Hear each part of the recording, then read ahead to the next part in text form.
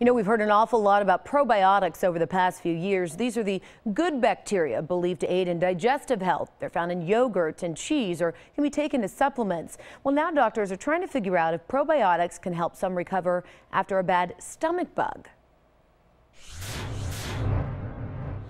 Control the ball. 6-year-old Luke Turmel is in constant motion.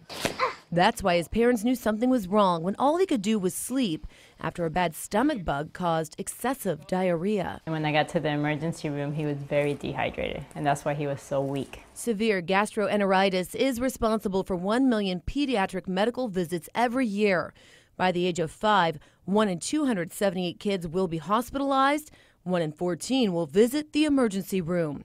Experts say there's no safe medicine that will help. Antidiarrheals that are used by adults are dangerous in kids. We cannot prescribe them. So when a patient comes to the emergency department with diarrhea, we cannot offer them anything. But now Dr. Schnadauer and his colleagues are testing probiotics as an option. There are a lot of studies that show that probiotics are safe. But we're not sure whether they're effective or not. Schnadauer is leading a trial of 900 kids ages 3 months to 4 years who seek emergency treatment for the stomach bug. Kids will receive either a probiotic or a placebo for 5 days.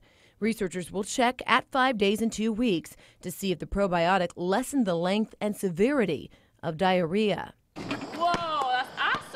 Yumi Turmel is not only a mom but a pediatrician, so she knows how kids can go downhill fast if they can't hold fluids. And if they could avoid that extra day of dehydration that ended up in the emergency room, it could have helped. And her son would have been feeling better faster. 6. Doctors are testing one of the most commonly used probiotics, LGG, which is sold over the counter as Culturel. While LGG appears to be safe, it's too soon to recommend it for treatment of symptoms.